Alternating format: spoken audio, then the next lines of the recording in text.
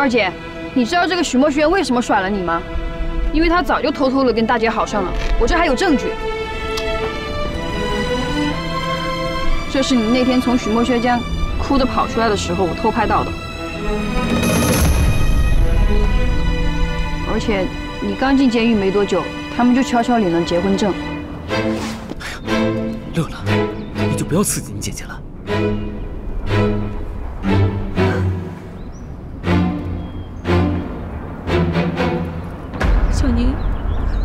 对不起，可事情它并不是你想象的那样，也不是乐乐说的那样。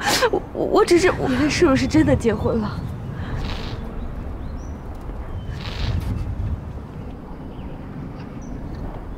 对，我和你姐结婚了。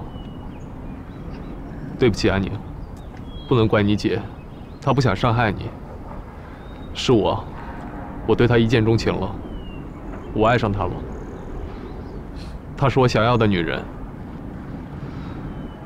我控制不了自己。二姐，你现在相信我说的都是真的了吧？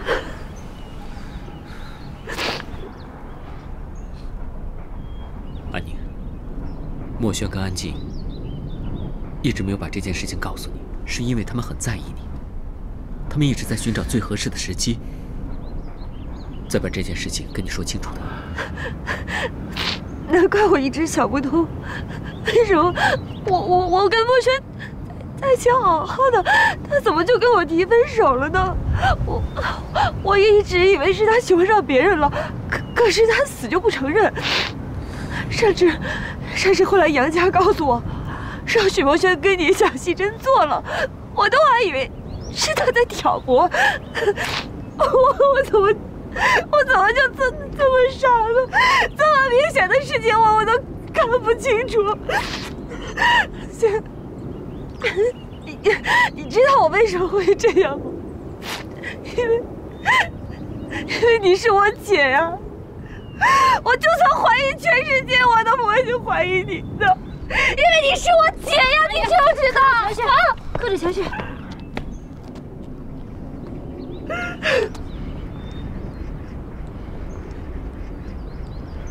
小宁，对不起。二姐，你现在相信我说的都是真的了吧？如果说薛阿姨是被气死的，那也是我们三姐妹一起气死的。乐乐，你别再说了，我们还尸骨未寒，你难道想让他的在天之灵得不到安息吗？你也知道爸有在天之灵了，是不是？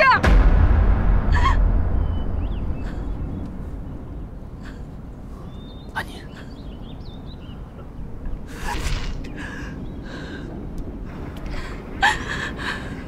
我知道这件事情是我的错，可是墨轩，他对你的只是喜欢，那并不是爱。我承认，我现在解释什么都没有用了，我现在没有资格请求你的原谅。可是，我欺骗你是我的错，我也是为了你啊！我不忍心看到你 承受亲情，还有爱情的双重打击，所以我才一直瞒着你。而且你知道，感情这事情有时候真的是很难控制的。我也不知道怎么的，就到了今天。不是你的错，你都是在为我考虑，那反倒是我错了，是不是？是我这个做妹妹的对不起你了，是不是？安晴，你怎么可以这么理直气壮、振振有词？ 安宁，安宁，你妈妈的葬礼已经结束，咱们回去吧。走。你们都放开我！放开我！安宁，不能跑！安宁，哎，不能跑！安宁，放！伯父，别管我！安宁，李小宁，他会为家庭打算，这都是我造的孽呀！ 安宁站着！安宁不要走动！安宁！安宁！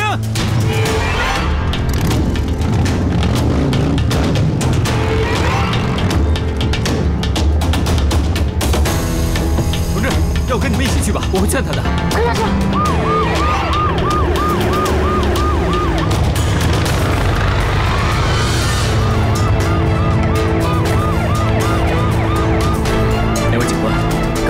看到了，安宁是受不了突如其来的刺激才会这样，希望你们能够理解。我们理解他，但他的行为是错误的，已经再次触犯法律，我们必须制止。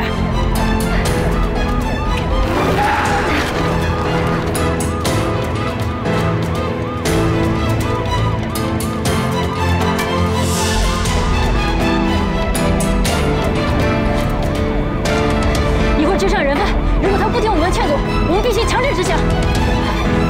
再快点！千万别做傻事。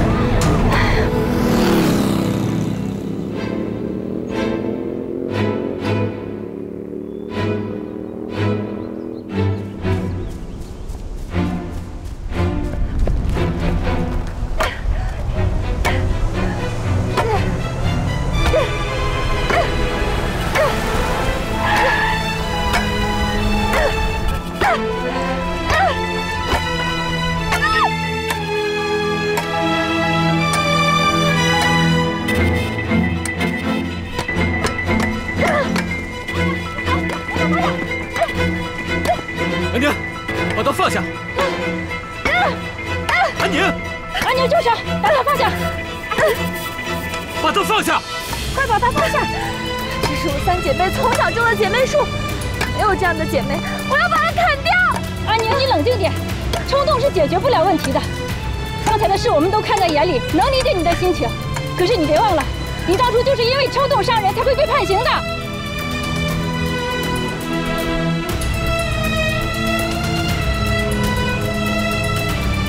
你现在还在服刑期间，一定要吸取教训，控制住自己的情绪，不要再犯下新的错误了。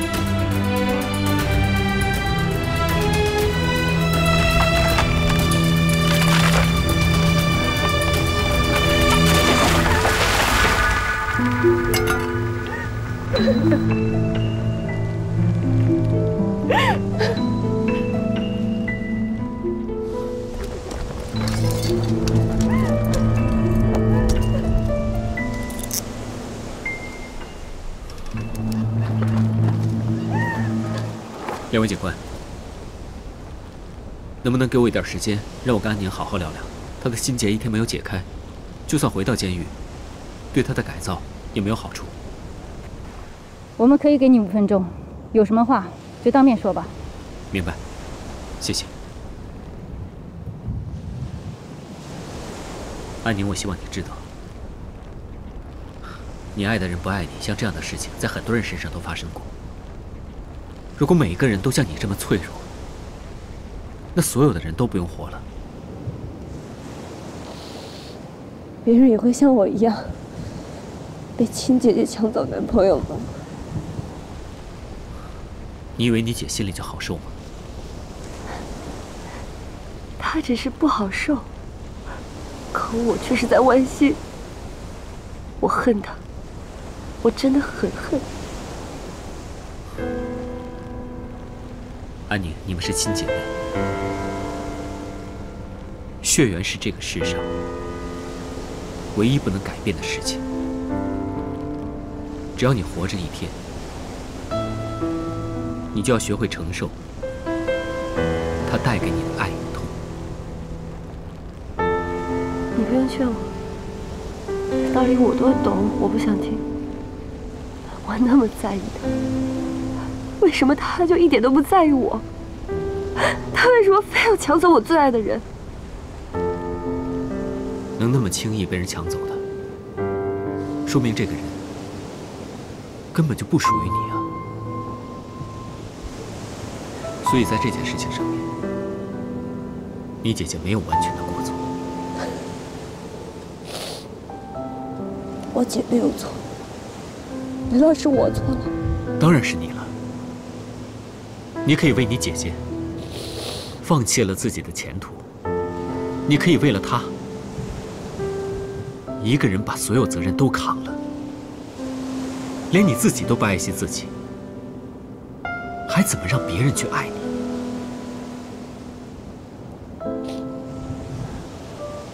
安宁，爱情和亲情都一样，都需要双方的努力，都需要一人付出一半。如果其中一方付出太多的爱，别人承受不了，就会打破这个平衡。之所以会有今天这样的结果，其实你自己也有一定的责任，不能完全怪他们。你怎么能说出这么残忍的话？不是我残忍，道理就是这样。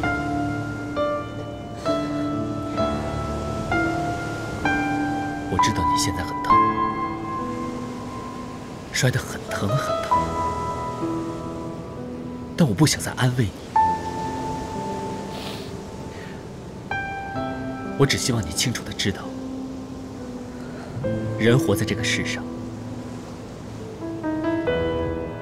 就要学会爱与被爱，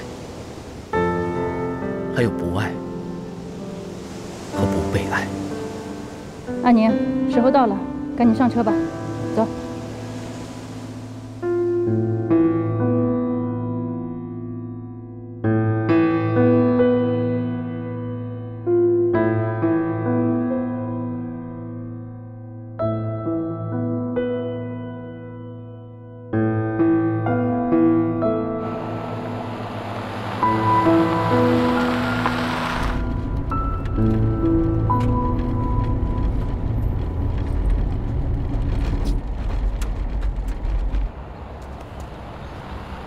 阿宁，你还需要再见他们一面吗？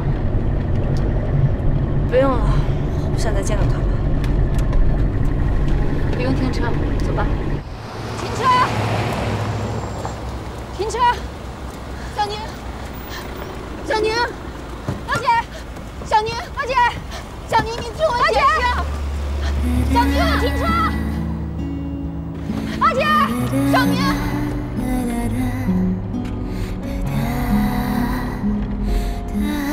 让开！谁在欺负我妹妹对你不客气了啊？放开我！小兔崽子！放开我！这个样子，快点打我！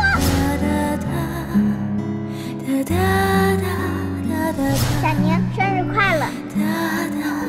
谢谢姐姐，谢谢小宁。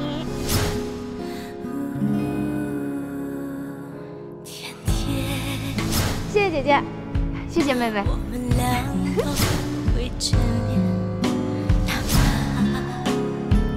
在回忆的房间，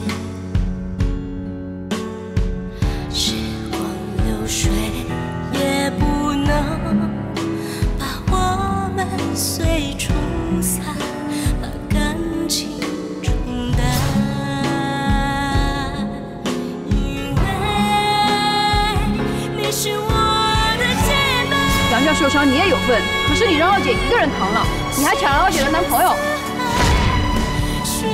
我和你姐结婚了，对不起安妮，我对她一见钟情了，我爱上她了。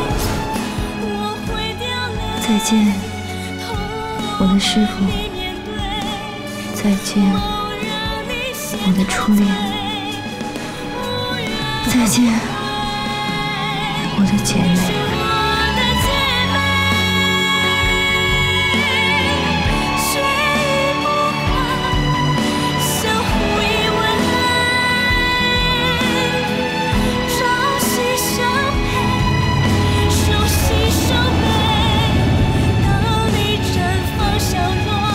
别追了，安宁不会想见你，让她冷静一下吧。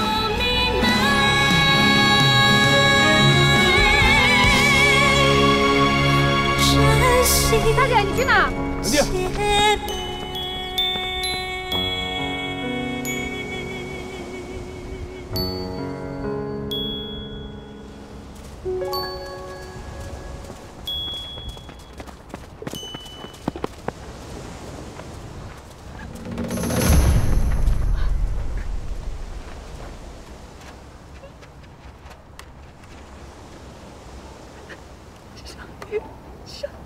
小宁，你怎么能这么狠心呢？你怎么能做出这样的事？你怎么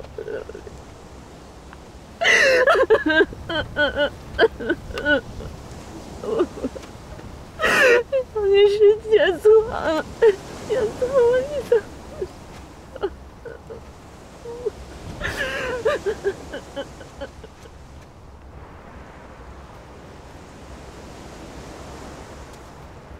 爸，你别怪安静，要怪我。我没有资格责怪任何人。在这个世界上，最对不起宝莲的人是我。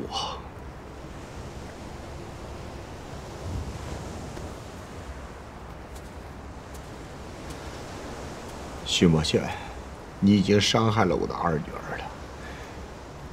希望你千万不要再伤害我的大女儿，好吗？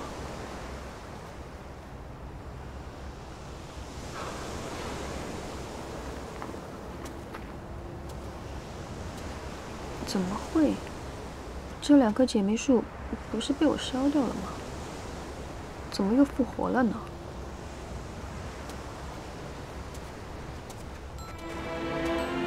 还多了一棵小树。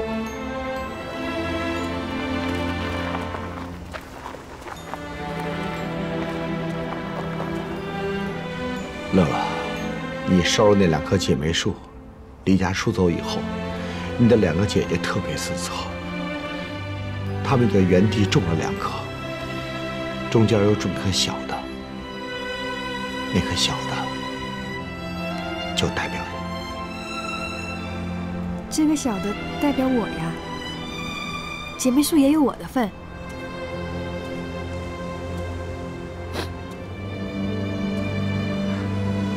乐乐，你二姐她已经不相信我了，我请你一定相信大姐好吗？大姐心里真的是有你们姐妹2个。以前我和小宁每年过生日的时候，都会来这姐妹树之前合影。我们没有带上你，是姐的错。姐没有顾虑你的感受。后来你离家出走之后，我和你二姐啊，就用你的照片做了一个和你真人大小一样的照片。我们每年过生日的时候，都会带着这张照片相纸，来到这个姐妹树之前合影，就好像我们姐妹3个在一起一样。乐乐，其实你的2个姐姐一直把你当亲妹妹看待。你离家出走以后，你不知道她们有多难过。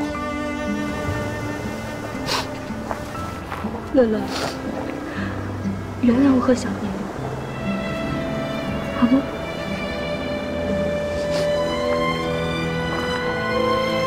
乐乐，爸。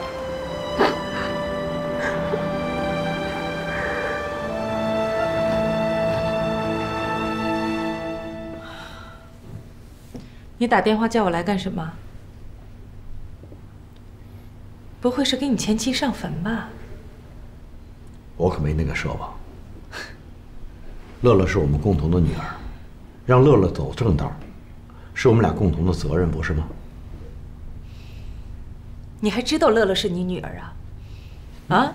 爸妈，你们喝茶。哎，妈，你到底和那个狗屁姓林的分手了吗？我还能骗你呀？真的？嗯，太好了。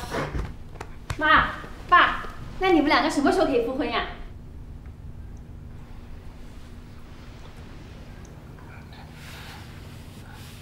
乐乐，你徐阿姨刚刚过世，这个时候我跟你妈妈复婚，那外人会戳我们脊梁骨的，那你那2个姐姐心里也不会舒服。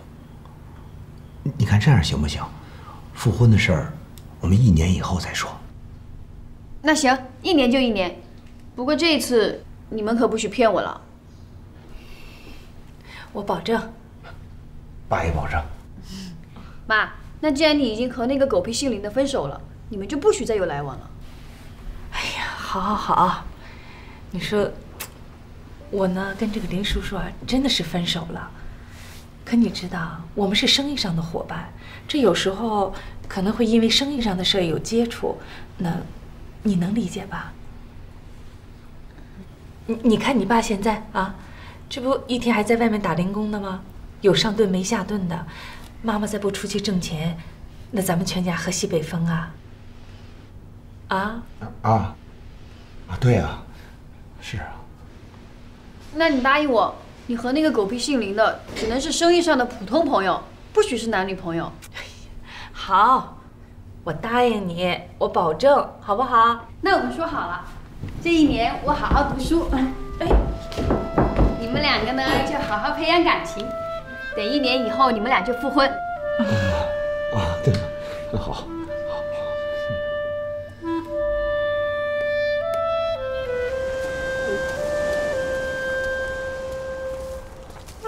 我好啊，好了吗？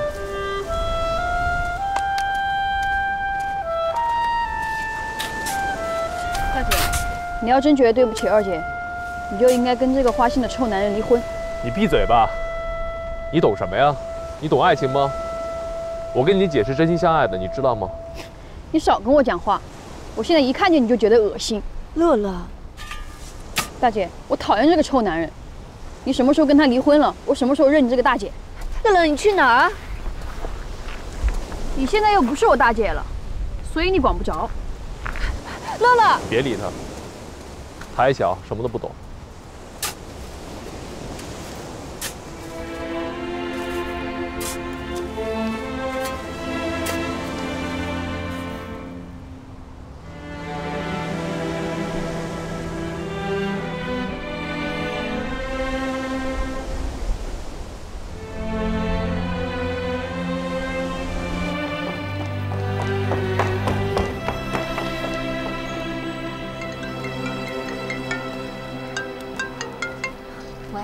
墨轩，安静，我跟你说。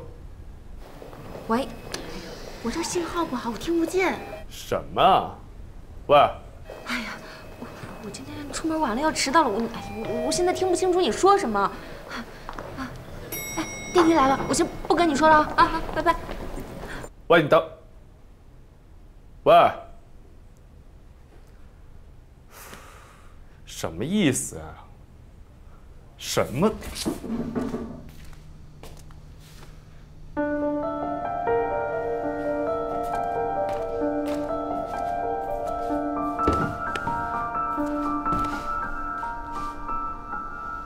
这还像个家吗，徐墨轩？这还像个家吗？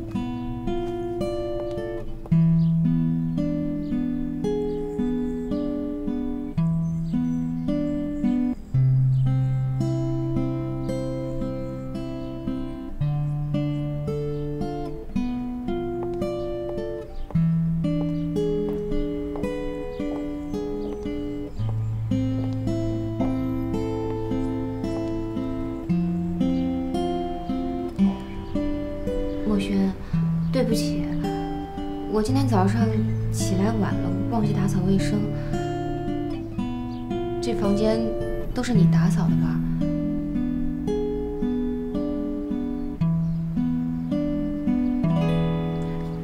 你手受伤了。安静，你怎么会是那么邋遢一个人啊？你知道每天起床看到这跟猪窝一样，很影响我的心情，知道吗？你也是知道的，我这些天啊总加班，太累了。我以后啊一定把房间打扫干净。你也知道我是学艺术的，每天看着乱成这样，很影响我的心情，没有灵感。我今天做一次没问题，那以后呢？我这双手不是用来扫地、拖地板的，是用来弹琴画画的。那你这么说，我这双手就是用来打扫拖地的。当初认识我的时候，连个包都不让我拿，还说什么这么漂亮的手就该拿这么漂亮的玫瑰花。怎么，才2年时间，这玫瑰花就变成柴米油盐酱醋茶了？行。还有啊，你毕业之后啊，就一直在考研，不像我，天天都挤公交、挤地铁，像个蝗虫一样。好不容易找到了一份勉强能糊口的工作，还摊上了个法西斯老板。就今天啊，我这个月就迟到了今天几分钟，他居然当着全公司人面教训我，还扣了我的全勤奖。你个全勤奖算什么？就是因为很多人不想像你那样，像蝗虫一样每天挤公交、挤地铁，才会选择考研的。我实话跟你说吧，我今天下午接到通知了，我这次考巴黎美术学院又失败了。都2年了，怎么老失败啊？你知道我心里有多难过吗？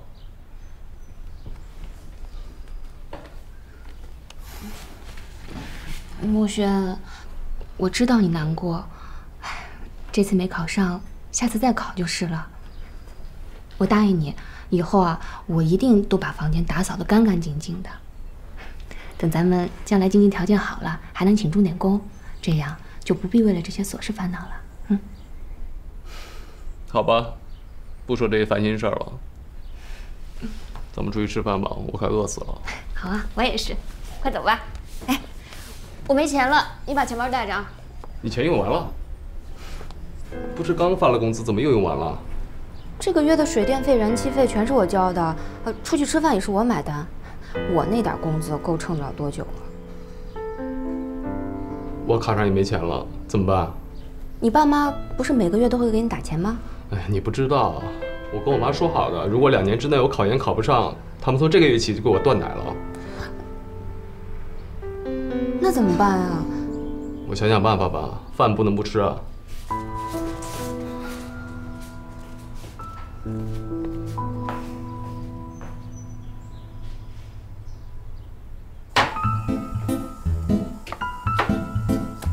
面煮好了吗？快了。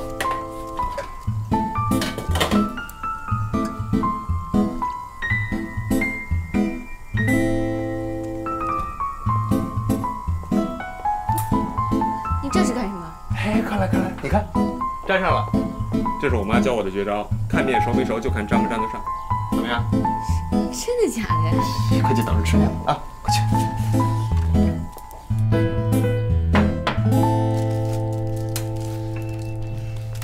尝尝我的雪中的红玫瑰。看着不错，不过真能吃吗？你就知足吧，我第一次下厨房，给点面子。好吧，那我就尝一下大画家的处女座。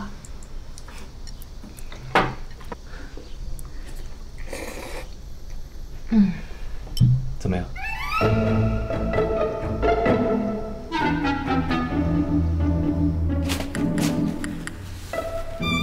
怎么了？咸。不会吧？太咸了，你尝尝，你先尝尝。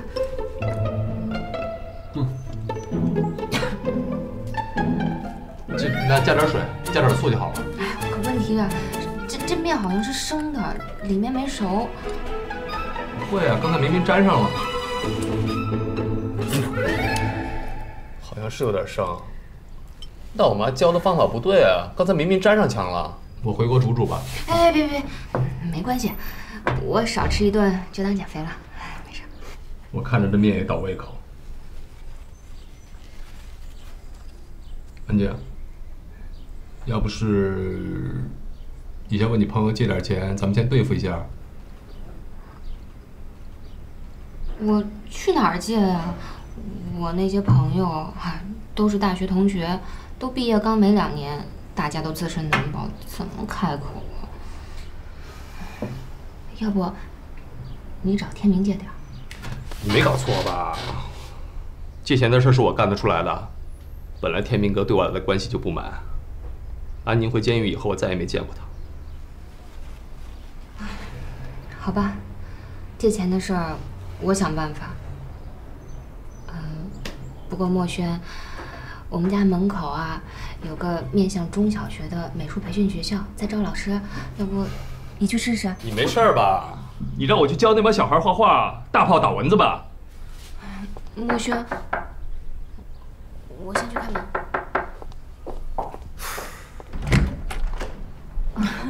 是房东大姐，来，里面请，里面请。哎呀，算了算了，我不做了。以后每个月的房租啊要涨300块钱。300？怎么涨这么多啊？哎呀，我这不也是没有办法吗？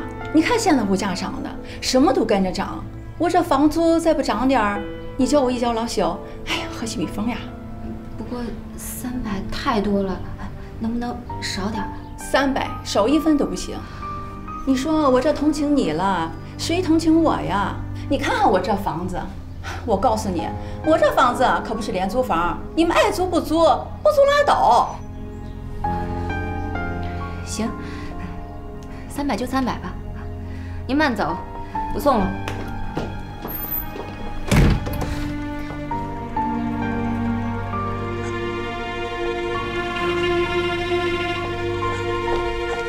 你怎么回事啊？那个黑心的房东在涨价啊！你在这儿就像个没事人一样。那叫我怎么样？跟那个俗人吵架？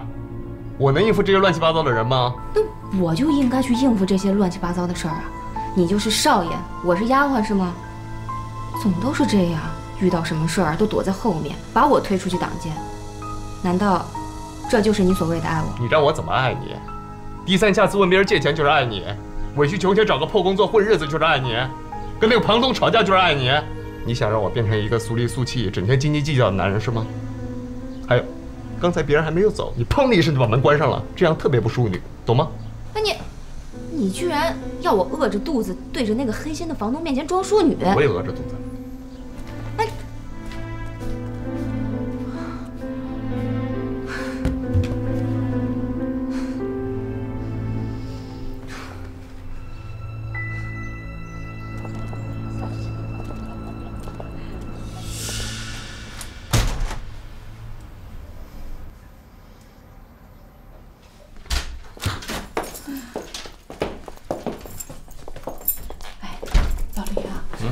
孩子快放学了，你坐一会儿就赶紧回去吧，啊。啊。哎，你进屋里，我给你开样东西。来。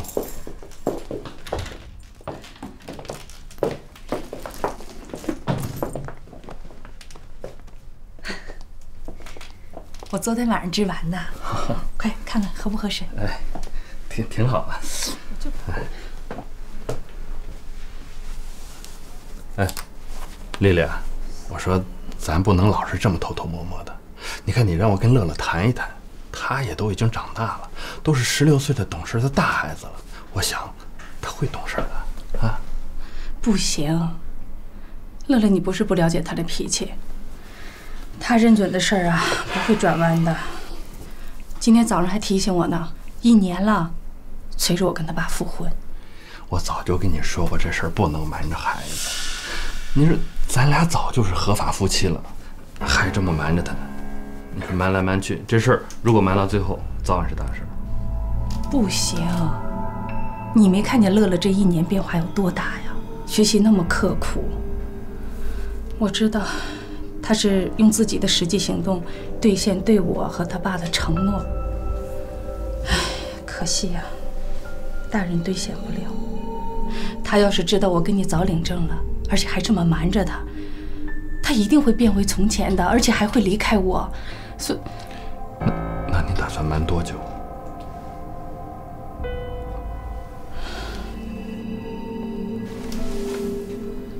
听说他爸那边也开始相亲了。2年，2年他就满18岁了，电脑学院那边也毕业了。估计那时候他爸也成家了。他就不会再逼着我跟他爸复婚了。丽丽，我说你是不是急糊涂了？再过几个月，你这肚子就一天天鼓起来，这事怎么跟孩子解释？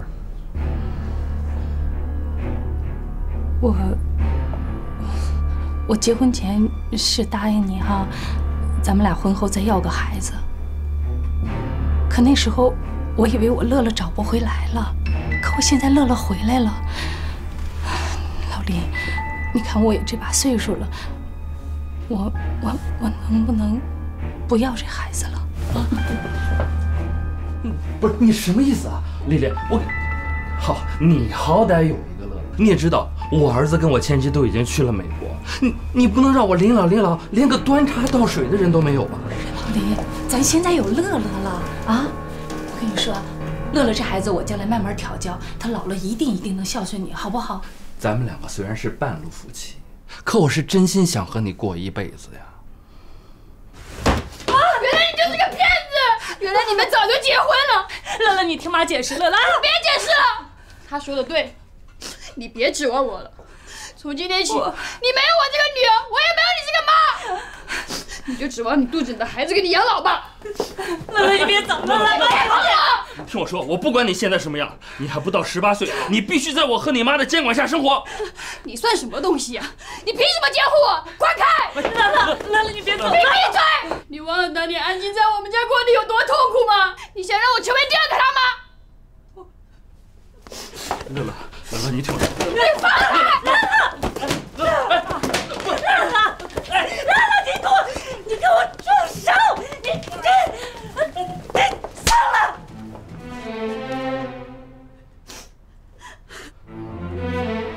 乐乐，妈错了，乐乐，妈错，你打妈，妈妈错了，我求你打我，你打我，妈妈错了，我求你打我，你打我呀，你个臭男人！哎呀，你肚子里面的野孩子，你打我！我求你，乐乐，你别走，我永远都不会原谅你！放开！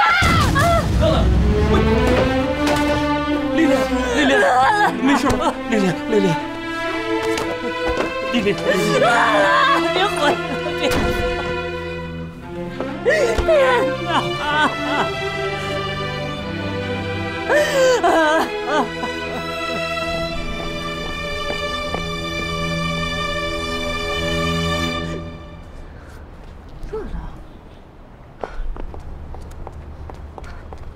乐乐，你怎么在这儿啊？你妈不是说你一直在上电脑学校？你怎么哭成这样？到底发生了什么事儿啊？啊，大姐，先别哭啊！好了，来跟大姐上楼再说啊。来，慢点。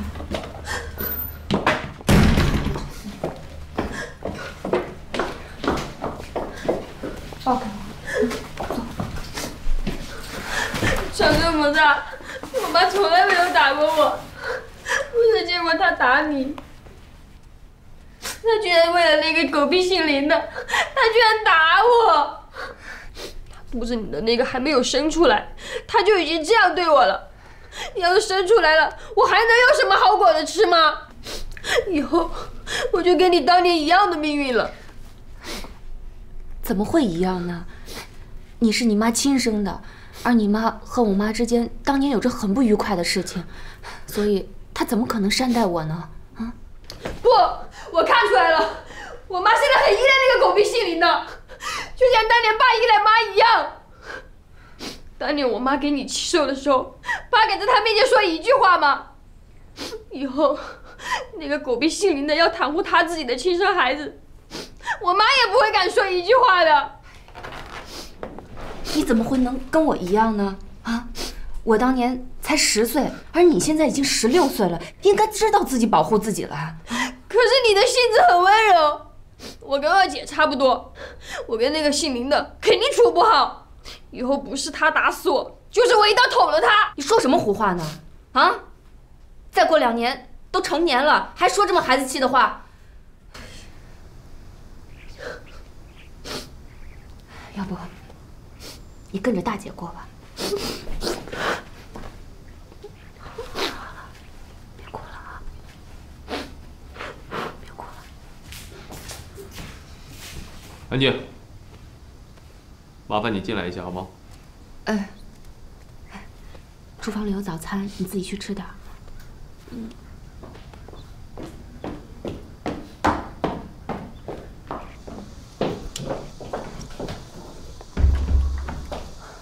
墨轩，你怎么不跟我商量一下就把他留下来了？小声点儿。你说怎么办？把他赶出去，流落街头啊？我们家就那么大个地方，一间卧室，你说怎么住？那只能暂时委屈乐乐，让他住在客厅的沙发上。等我发了工资，再去买张沙发床。算了吧，我们现在就这么个条件。她一个大姑娘家，你觉得跟我们住在一块儿方便吗？而且我看你这个妹妹挺社会的，留她下来，我不知道会发生什么。你怎么能这么说我妹妹呢？那你说怎么办？把她赶出去啊？那我不管，你应该把她送回她亲妈那儿。可她不想跟她的亲妈还有后爸一起生活，也不想和她的亲爸生活。你是不知道我们那个爸，人老心不老，到现在还张罗着给我们姐妹3个再找个后妈。这些我都不理。这个地方属于我们2个人，是我们2个2人世界。我看你这个妹妹人小鬼大的，总之我不同意。可她是我的亲妹妹，而且我以前又欠她那么多。哎呦，她还欠你那么多呢！姐妹之间的事儿能算得清楚吗？你还是把她送回自己亲妈家吧，要不是她走，要不是我走，你选。安静，你别生气好吗？你想想，全天下那么多单亲家的孩子都要跟自己的兄弟姐妹住一起吗？你还是把她送回她父母那儿吧。好吧，那我就再去和乐乐商量一下。但是如果他真的没有地方住，咱们就暂时让他在这儿住几天，行吗？行，不能超过3天，就那么定了。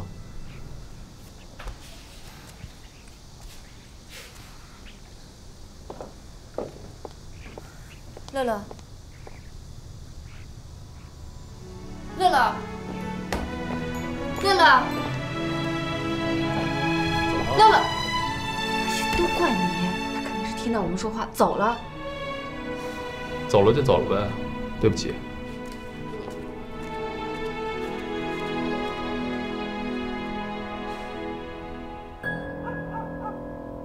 天天我们俩都会眷恋，哪怕在回忆的房间，时光流水也不能把我们随冲散，把感情冲淡，因为你是我的姐妹，情深似海，血浓于水，你有伤悲，我会掉泪，痛我帮你面对，梦让你先陶醉，无怨无悔。你是我的姐妹，谁也不敢相互依偎，朝夕相陪，手心手背。当你绽放笑容，我就看见天空阳光明媚。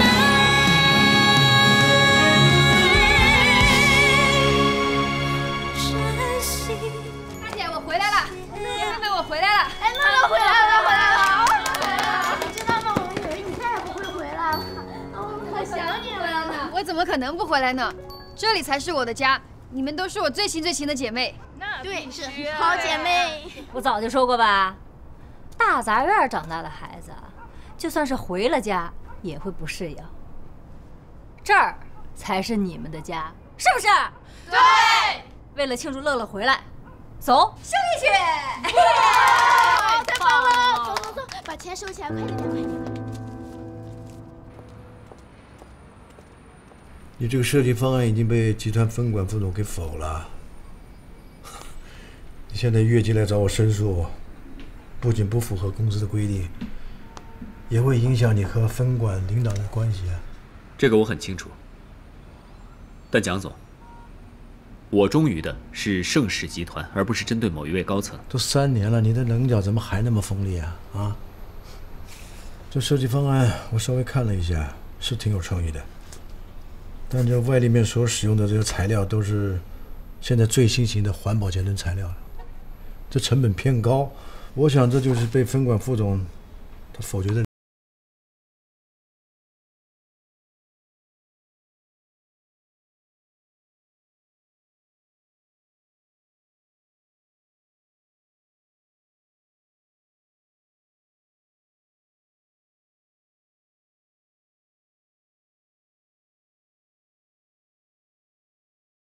我们只会落后于别人。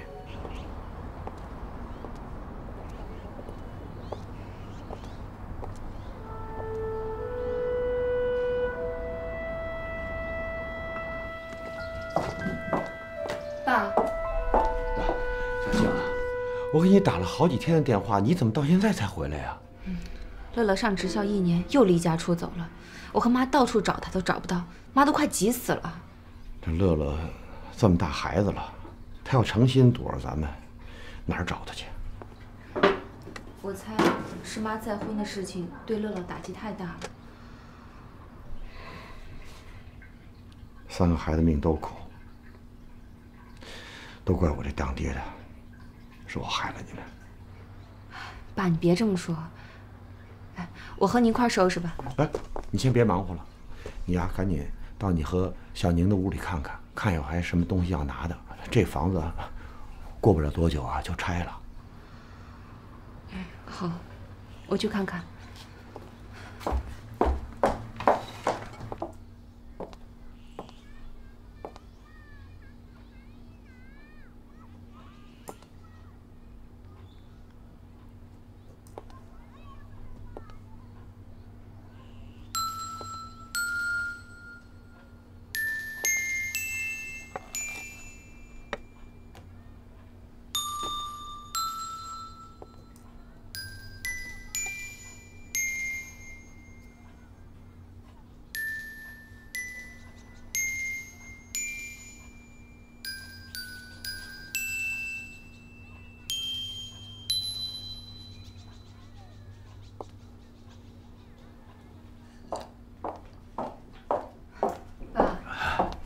看过了，有什么东西要拿的，赶紧收拾出来。哎，打个包，一会儿搬家公司就来，一车就拉走了。剩下的我就卖给收废品的了。也没什么重要的东西，只有这张照片。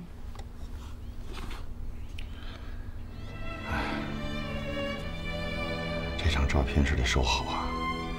你说你跟小宁都弄到这份上了，以后能不能再在一起，在姐妹树下照这么温馨的照片就很难说了。对了，爸，这房子的拆迁款怎么算啊？小区的告示栏不都贴了吗？每平米4280块，才4000多。这又不是什么大城市，1平米4000多块钱，算不错的了。妈，这房子算下来，怎么说都有30万了。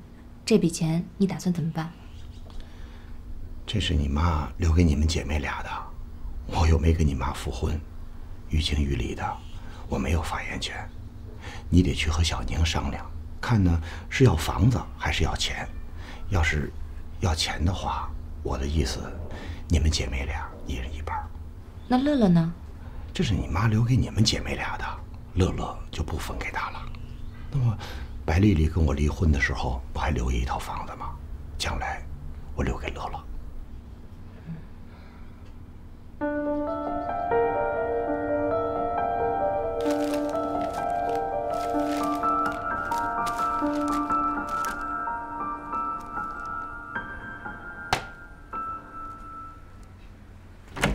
回来啦！告诉你一个好消息，市内有2家最好的画廊同意寄售我的画了。 真的？当然是真的，这样你就不必去逼我找工作了，我可以专心在家画画了。哦，能买什么价？当然是高价。安静，我要赚了钱，第一件事就是雇个大乐队，先把你那个法西斯老板炒了，哈哈。那我才不敢呢！到时候啊，你又要说我不优雅、不淑女。你怎么还提那天的事儿啊？那天我心情不好，对不起。好了好了，我不跟你翻旧账。你看看这个，三环旁边的精装房，1平米均价还不到1万，我们明天去看看吧。看房干嘛？哎呀，亲爱的，我们总是租房子，又不划算又贵，不如买一套吧。你别开玩笑了，我们连1分钱存款都没有，我可不想跟我爸妈要啊，我没这勇气。哼，我妈老家的房子在搞拆迁，能赔30万，够付首付了。那这30万，是不是有安宁的一半？是有安宁的一半，不过安宁她现在人在监狱里，也用不上钱啊。而且现在房价涨得这么快，等她出来再买房，这房价肯定翻一番。不如我们先用这笔钱买房子，等安宁出来再还给她。这样不太好吧？有什么不好的？你不是对你的画特有信心吗？等他出来，我们就把这15万还给他，大不了再算上利息。我觉得你最好先跟安宁商量一下。你知道，因为我的事儿，你们姐妹俩已经搞得不开心了。我不想因为这拆迁款又把事情搞复杂了。你说的对。这个周末我就去探监，跟安宁当面商量商量。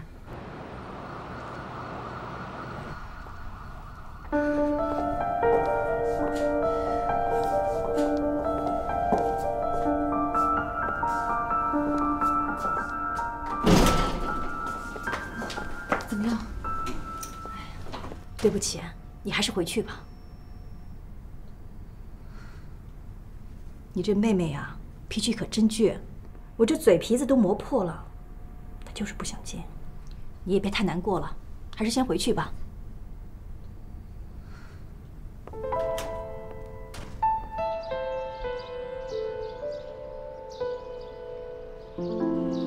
在这个空白位置上添上你的名字，还有你妹妹安宁的名字。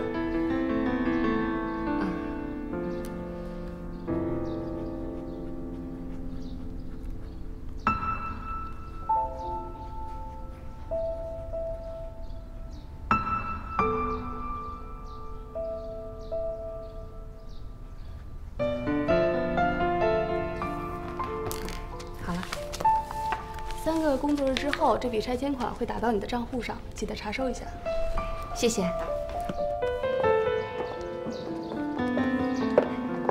等3天后啊，钱一到账，我们就可以去签购房合同了。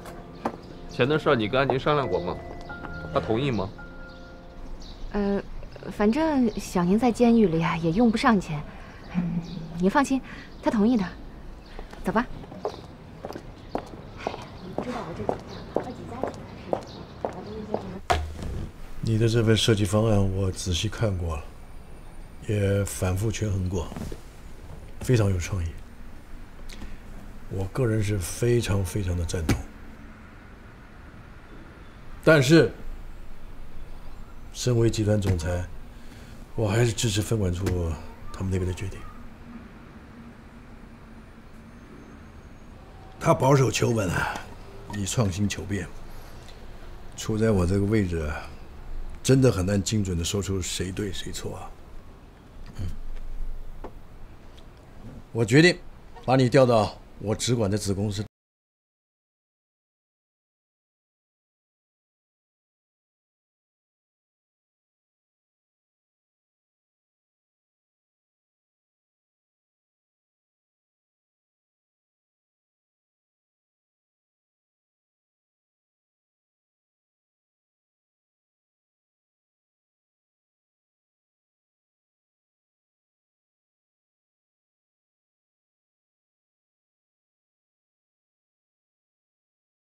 你这个好苗子，那岂不是我的损失啊？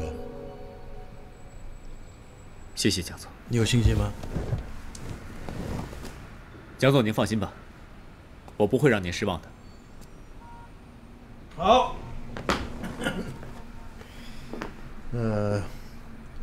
你的缺点我也知道，冲动、固执，还有啊，短于处理人际关系，但这都没关系啊。以后我会亲自好好调教你，相信在很短的时间之内，你就会成为我得力的助手。谢谢蒋总提拔。进来。怎么样？蒋总，企业家杂志来电话说，报道需要用几张您年轻时候的照片，您看一下这几张哪一张合适？你帮我挑一挑吧。好。蒋总，您年轻时候的照片可真像10斤里啊！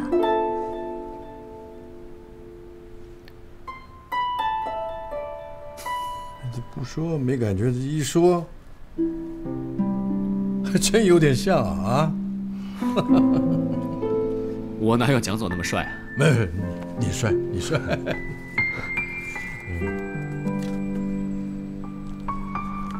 一张？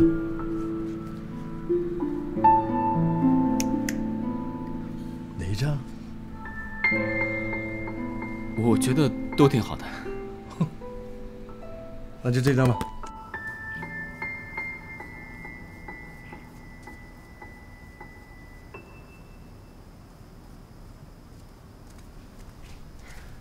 墨轩，先喝杯水吧。好，你搁这儿吧。哎，对了，安静，今天咱们吃什么呀？大周末的，是不是该出去搓一顿了啊？还能吃什么呀？我这个月的工资交了房贷，没剩几个子儿了，在家吃面吧。没搞错吧？又没钱了？哎，不是我说什么，安静，你说咱们俩毕业2年多，工资那么低，你非要买房子。现在好了，勒紧裤腰带，准备做房奴吧。这能怨我吗？他这1个月的房租啊，才1000多，只要咱们俩的工资保持在3000以上，这还是个……是，我1个月连3000块钱都赚不到。现在艺术市场就这个样子，对新人视而不见。一帮附庸风雅的人，什么也不懂，只知道看名气，根本不懂艺术。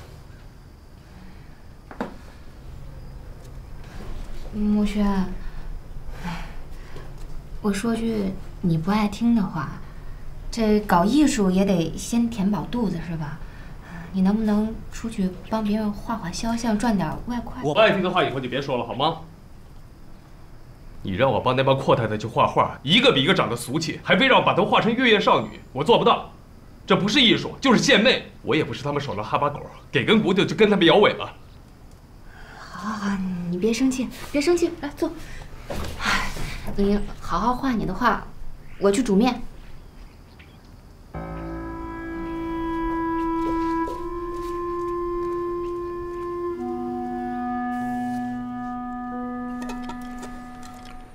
这才刚上任职，公司不到几个月，位子还没坐稳，你就要请假？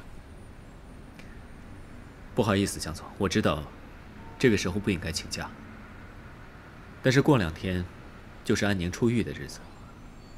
她在里面关了3年了，我怕她一出来不适应这个社会，所以我希望可以花点时间好好陪陪她。在你的心里，这女朋友是不是比事业还重要？她不是我的女朋友。你知不知道我这次破格提拔你，我遭到了多大的压力？我知道。您放心吧，在我离开之前，我会把所有事情安排好，不会让集团有任何损失的。但是如果不能在安宁刚出来的日子，让她调整好心态，重新投入到社会，我怕以后就更难了。这平时看你挺干练的一个人啊，怎么一遇到情字就绕不过去了？我话说回来了，其实我倒挺羡慕你的，至少你还有爱的能力啊。从这点上来看，你比我富有多了。我怎么敢跟蒋总比啊？蒋总，您可是全省女人心目中的偶像，钻石王老五。他们崇拜的哪是我这个人呢？他们看重的只是我的财富而已啊。蒋总有没有想过要考虑组织一个家庭，结婚生子啊？不好意思，蒋总，我太八卦了，这问题我不该问的。好，你这半个月的假我准了。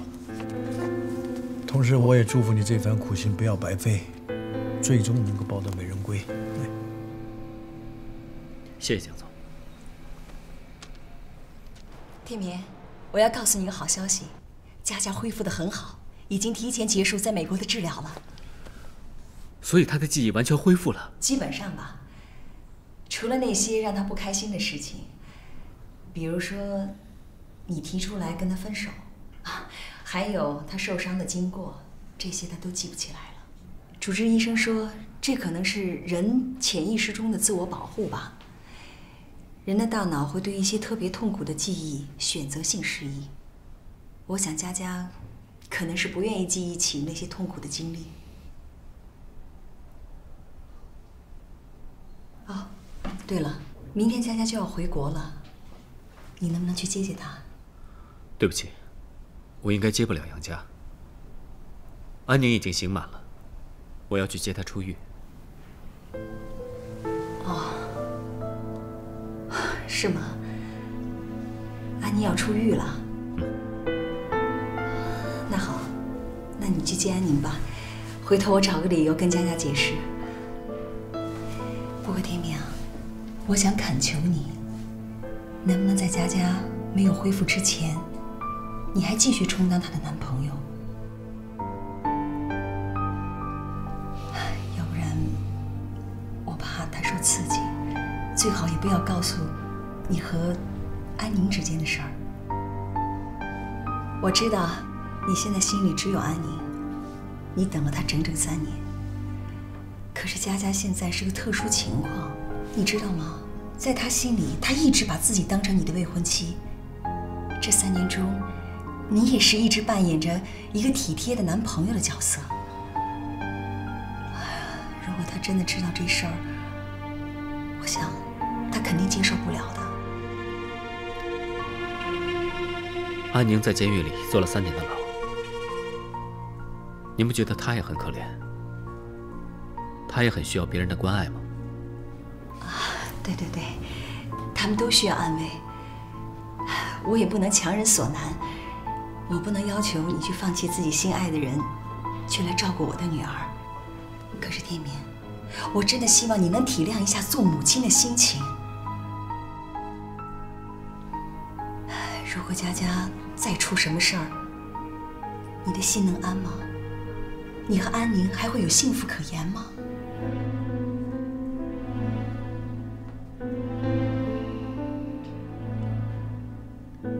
张总，我一定会照顾杨家，直到她完全恢复记忆、完全康复为止。您放心吧。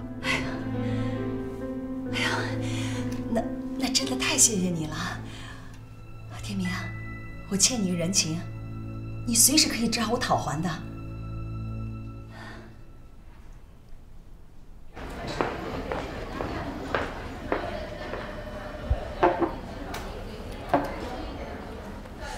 安小姐，别跟我提什么第三方检验。你们的房子啊，地板和台面太粗糙了，我非常不满意。你们要是不重做，我就不收房。有什么问题我们可以慢慢整改，麻烦你们先把房收了。收房不可能，你们的房子啊，湿气那么重，怎么住人啊？至少得晾上2个月吧。而且我们现在在租房子，要不然你们帮我们报销2个月的房租，怎么样？其实这个地板和台面只是稍微有点小问题，并不会影响入住的。我们可以慢慢整改，但报销房费，我们不能开这个先例啊。罗经理，我看您态度也挺诚恳的，要不这样吧，你帮我们免去1年的物业管理费，也算是变相上给予我们补偿，这样大家都方便，你看怎么样？这物管和我们啊，完全是2个系统，不归我们管啊。那你也得想办法呀。这物权法上可是明确写清楚了，业主不收房，你们就没有权利收物业管理费。还有啊，这现在其他业主还没有发现你们地板和台面上的问题，如果我提醒他们一下，万一媒体来了，那你们的损失可不是1年的物业管理费能够比的。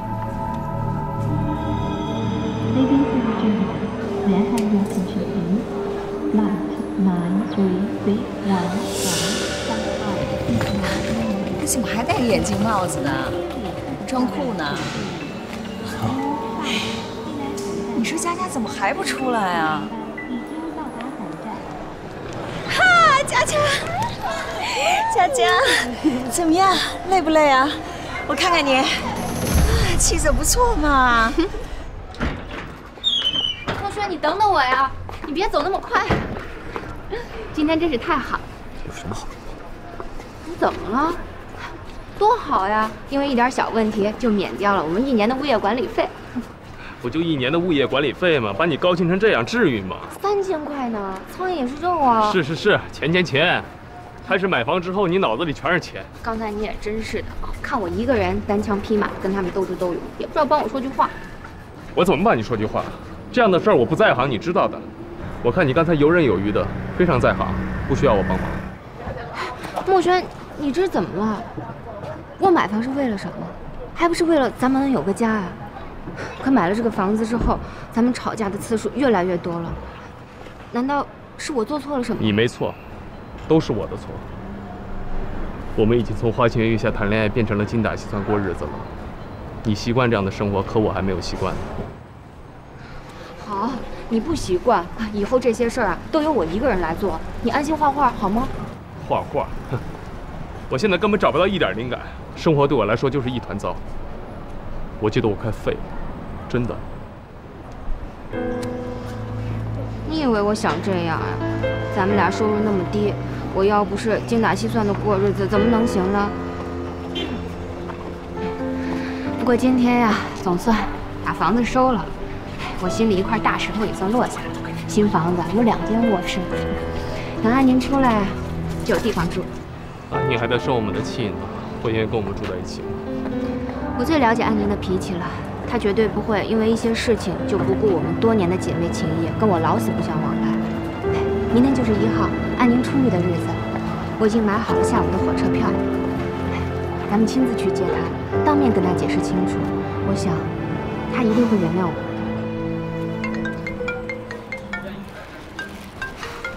你接个电话。喂，妈。你先别着急，我马上过来。快走，去我后妈那儿。又什么事儿？她摔倒了，可能会流产。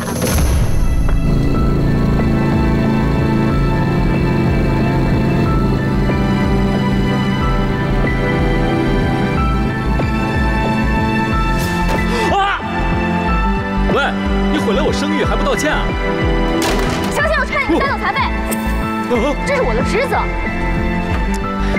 干嘛呀你？想怎么样啊？什么怎么样？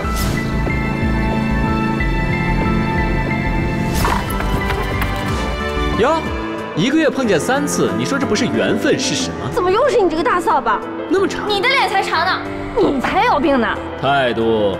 人不死，账不烂。你干嘛？甜蜜蜜啊！跨过来。公交色狼先生，麻烦您拿着您母亲的体检报告去耍那个被你玩得团团转的猴子吧！你这人怎么这么无情啊！坐下。师傅在上，请受徒儿一拜。身体不要晃来晃去的。怎么样？老头老腿行不行啊？我不干了！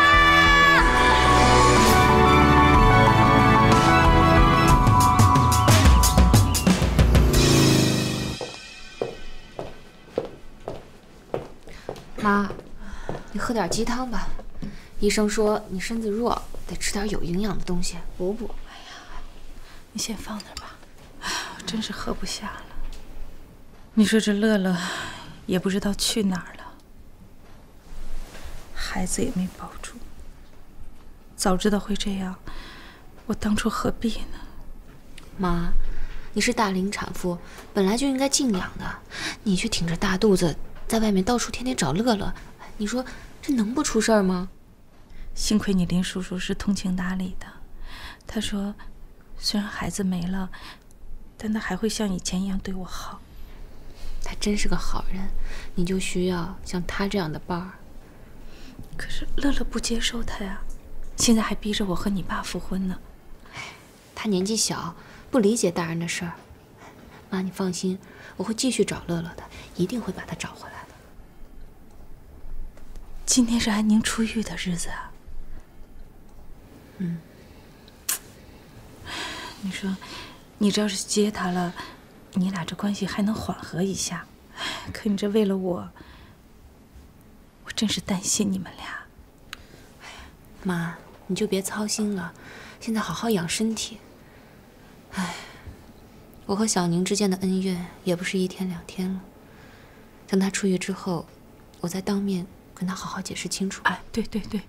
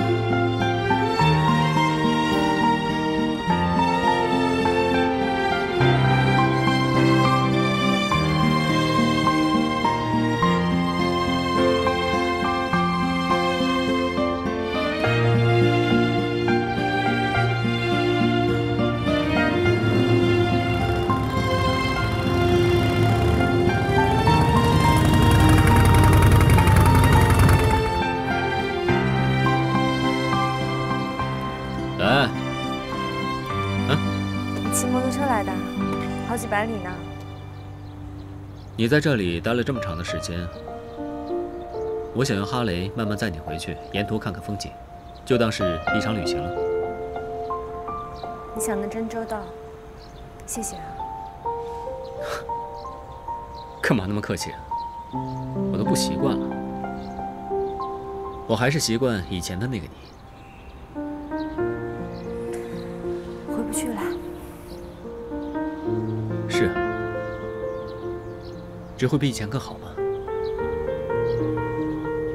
哎，你姐他们没来？这不重要，咱们走吧。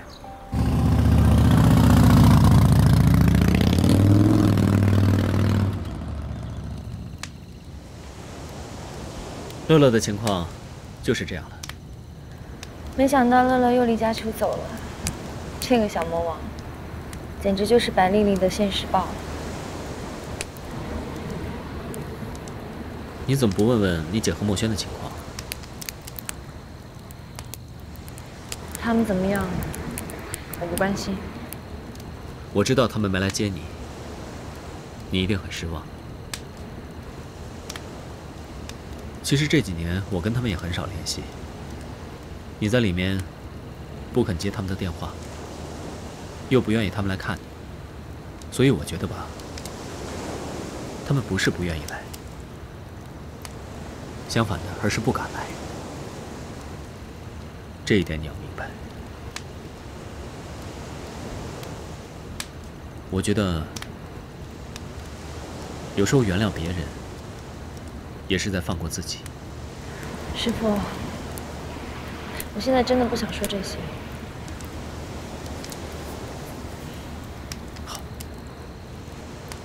怎么样？那明天你想去哪儿啊？我已经攒够了半个月的假，可以到处陪你去散散心。谢谢你啊，师傅。可是我现在没心情去别的地方，你还是送我回老家吧。我想回去给我妈扫扫墓，再去看看我爸。总之啊，经过这3年的与世隔绝，过去的安宁已经消失了。安宁，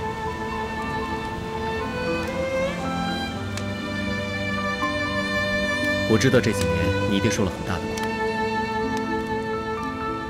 但是人生嘛，就必须要继续往前走。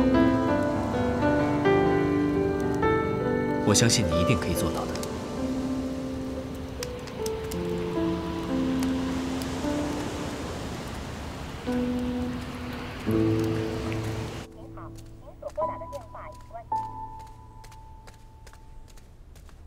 怎么样，还没打通吗？还是关机啊？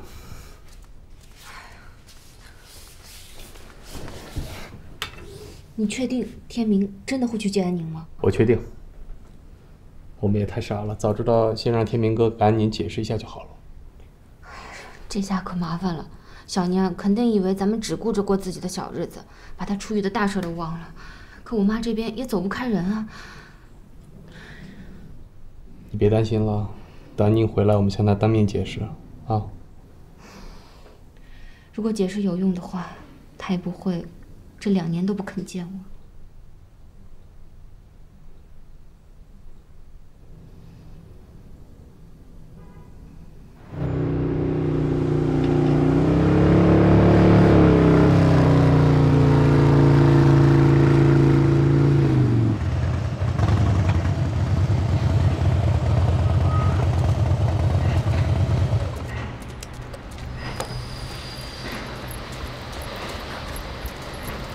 怎么会这样？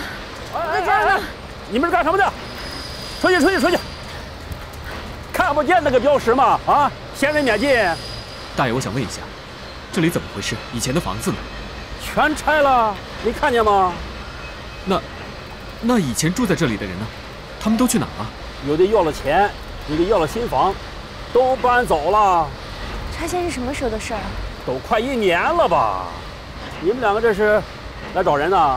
哦，大爷，是这样的，我们以前本来是住在这里，就想回来转转。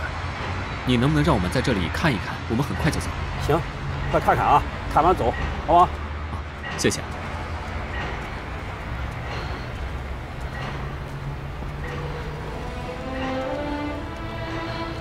真没想到，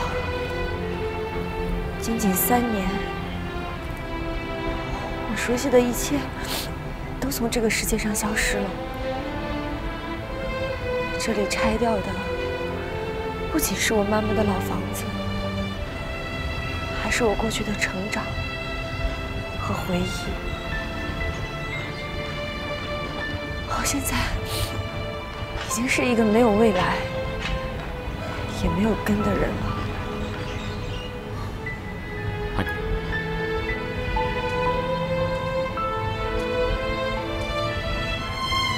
谁说你没回来的？你还那么年轻，别这样。我相信你妈妈在天之灵，肯定是希望你开开心心的过好以后的每一天的。我可能需要时间吧，需要时间调整一下。我看我们还是离开这儿吧，继续留在这里，只会让你更不开心。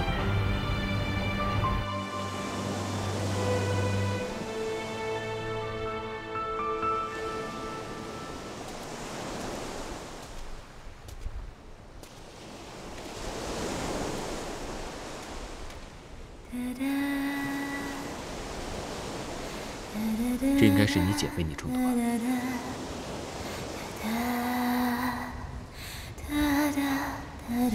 小珍小娘，这2棵树啊，叫姐妹树，是爸爸妈妈为你们俩9岁生日送给你们的生日礼物。愿这2棵树啊，跟你们一起啊，慢慢的长大，怎么样？喜欢吗？喜欢。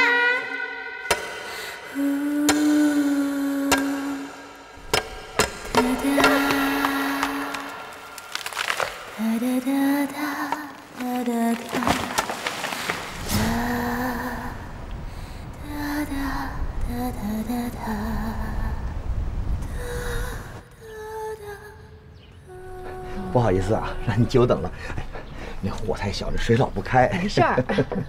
刘儿，我的情况大体就是这样。你看看还有什么不清楚的吧？别的没什么了，就是你这房子跟你那2个前妻没什么瓜葛了吧？哦，您别误会，我没别的意思，因为我离婚的时候啊，把房子给前夫和儿子了。将来如果咱们能走到一块儿的话，大家都有个落脚的地儿，是吧？啊，这房子呀是我第2个前妻的，不过她离婚的时候就把房子送给了我。你要是不放心的话，这样，我去给你拿那个离婚协议。不用，看一眼没事。不用，爸，